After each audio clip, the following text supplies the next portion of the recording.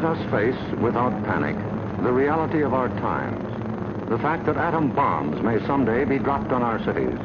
And let us prepare for survival, understanding the weapon that threatens us.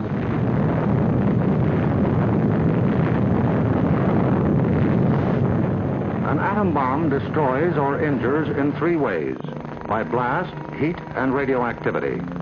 The blast of an atom bomb is its most important destructive agent. In Japan, whole buildings were flattened by its force. However, many buildings of sturdy construction, even though close to the explosion, remained standing. The principal dangers of blast are flying glass and debris, the fires it may start, and the danger of being crushed in collapsing buildings.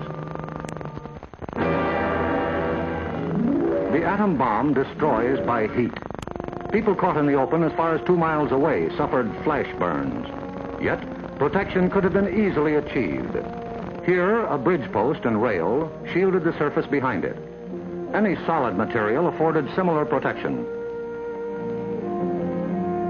The third weapon of the bomb is radioactivity, thrown off at the instant of explosion. However, the majority of people exposed to radiation recovered completely, including a large percentage of those who suffered serious radiation sickness. Today, they lead normal lives. They bear children. Their children are normal. These, then, are the weapons of the atom bomb that we must protect against: blast, heat, and radioactivity. Our cities are prime targets for atomic attack, but mass evacuation would be disastrous. An enemy would like nothing better than to have us leave our cities empty and unproductive. If an emergency should come, our factories will be battle stations. Production must go on if we are to win. Our offices and homes will also be posts of duty, not to be deserted. With the knowledge of the first atomic explosions to guide us, our chances for survival will be far better than those of the people of Hiroshima and Nagasaki, if we act on our knowledge and are prepared. The first job is to look over your own home for shelter possibilities. If you live in a private home that is well built, the cellar is the safest place to be. The lower you get, the more barriers there are likely to be against blast, heat, and radioactivity. Select the basement wall nearest the probable target area of your city. If the house is blown over, it will most likely fall away from this wall. If you have a workbench or strong table big enough to get under, move it into your shelter area near a wall or strong supporting column. If the time comes when you actually have to take shelter, lie under the table.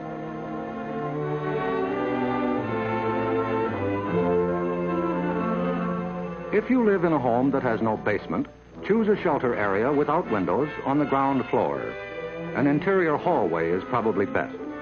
In time of emergency, the shelter area should be cleared of mirrors and other objects that might cause injury. If you live in an apartment house, rules for taking shelter will be posted in your building. Learn them. Also, learn the location of public shelters in areas where you work or frequently visit. There are many things you can begin doing right now. Fireproof housekeeping is one, so clean up that attic. Keep waste in covered containers. Don't let trash pile up in the yard. Set aside a small supply of canned goods. They're safe from radioactivity. Have a good flashlight on hand. Electric lights may go out. Keep a first aid kit and learn how to stop bleeding. Make a habit of keeping a bottle of fresh water handy.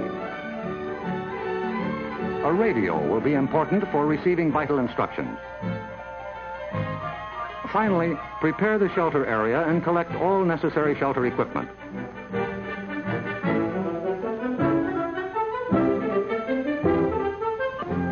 In case of an actual raid or test drill, the alert will be a warbling siren blast, lasting 3 minutes.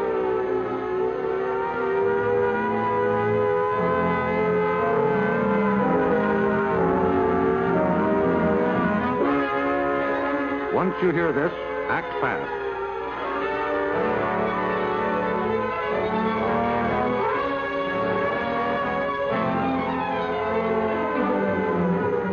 Pull down the shades or blinds and close the drapes against flying glass. Turn off the burners of your gas or electric stove. Disconnect any heating elements, such as electric irons, hot plates, or bathroom heaters.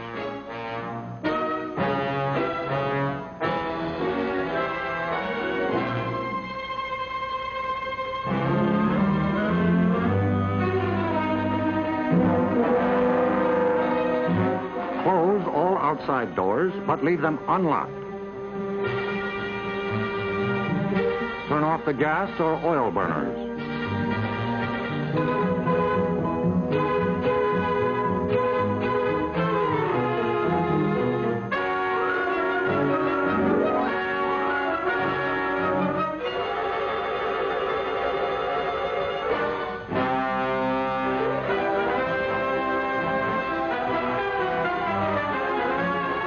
Taking shelter may be a race against time, even when you have some advance warning. But possibly, there may be no time. An attack could come without warning. The sky would suddenly light up. If a doorway is right at hand, use it. If the nearest shelter is more than a couple of steps away, fall to the ground immediately. Flying glass and debris are immediate dangers, so stay where you are until you're sure it's safe to move.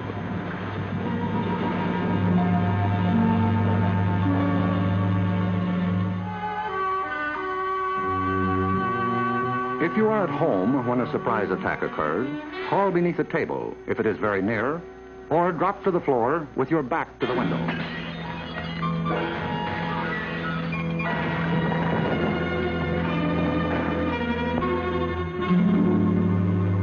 The immediate danger is over in about a minute, unless the explosion occurred near the ground or water. In this case, radioactive materials are trapped in the particles of dirt or water thrown up by the explosion. When these particles fall back to Earth, they may be dangerous. So get indoors immediately after a ground-level explosion. Cover broken windows against radioactive dust with blankets or cardboard. Civil defense radiological teams, equipped with radiation survey meters, will check on contamination in any bombed area. Stay under cover until you hear officially that it is safe outside. If you have been exposed to radioactive dust, wash the exposed areas. Pay particular attention to your hair. Get all the dirt from under your fingernails.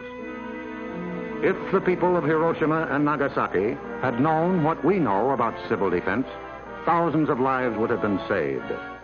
Yes, the knowledge is ours, and preparation can mean survival for you. So act now. Someday your life may depend on it.